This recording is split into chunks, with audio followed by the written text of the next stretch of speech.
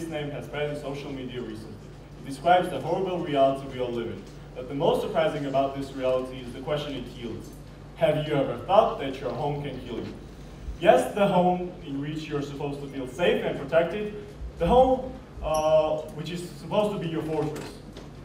I started thinking about this last year when I read an article about green sustainable building, and I discovered that most of us live in pillar houses. It is even more dramatic that the homes are not the only problem. For example, have you ever thought that your well-equipped, comfortable office you work in every day can actually harm you? Have you ever feared to let your children go to school because you might come with a lunch full of toxins from the school building? Have you ever thought about the fact that the environment in your cafe can actually harm you?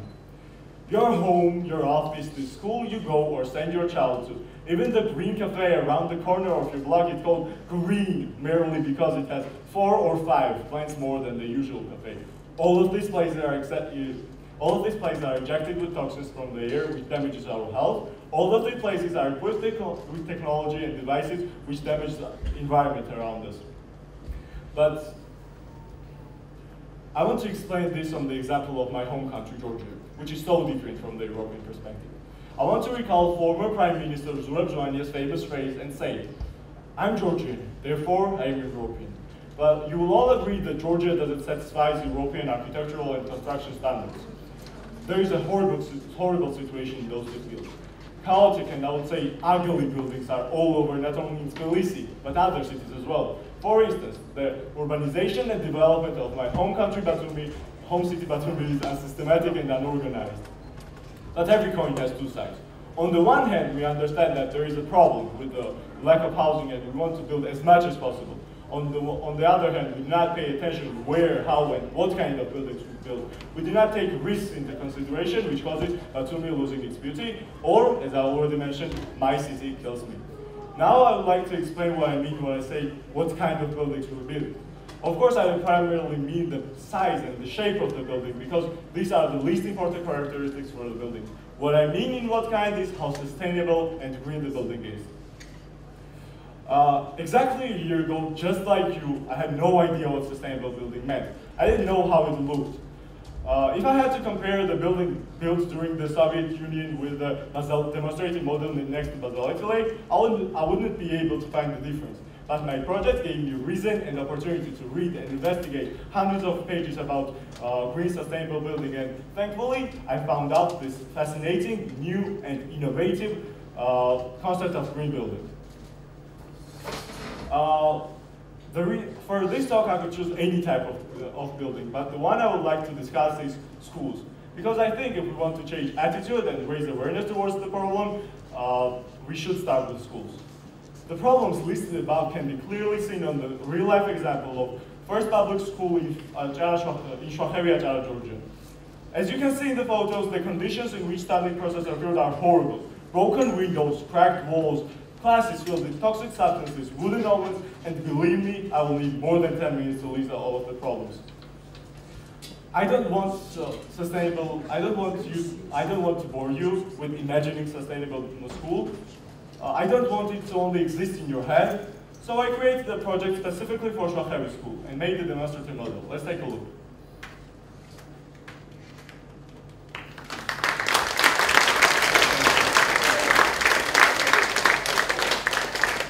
I want to mention that this school is built by the concept of green building.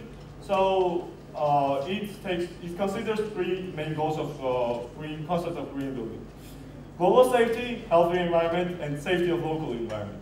I also want to mention that this project, in Georgia, we rarely have buildings built with green concept, but as regards schools, there is no such school building. Therefore, this project is an innovation. Now let's stop talking about the problems and get back to the main idea. So on 12th of March, I presented my 7-month work to the local authorities, and the reply I got was that it is very interesting, we will look through it and use it. But in reality, they didn't do a thing. Look at those pictures. Isn't it obvious why this is better than this? So these people had reason, these people had project, and these people had resources. Why couldn't they change anything?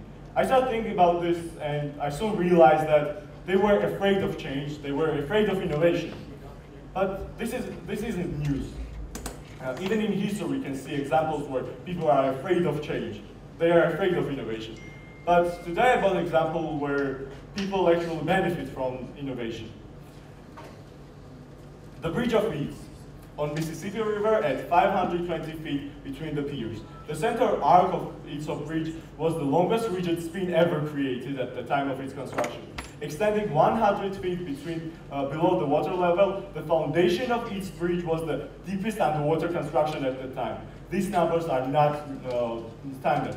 This was the biggest and only bridge created by iron at that time. This was an innovation. They were calling it the world's eighth wonder. But people hardly believed that this big construction could handle the big mass. So the author of the project, Andrew Carnegie, had to come up with had to convince the public that the bridge was safe. So he came up with the craziest idea. On the opening day, he set a parade across the bridge, which was led by an elephant. By this, he convinced the public to follow the elephant. This innovation opened doors to the new industries like using iron as a material and construction industries. But the reason I brought these examples are that I realized that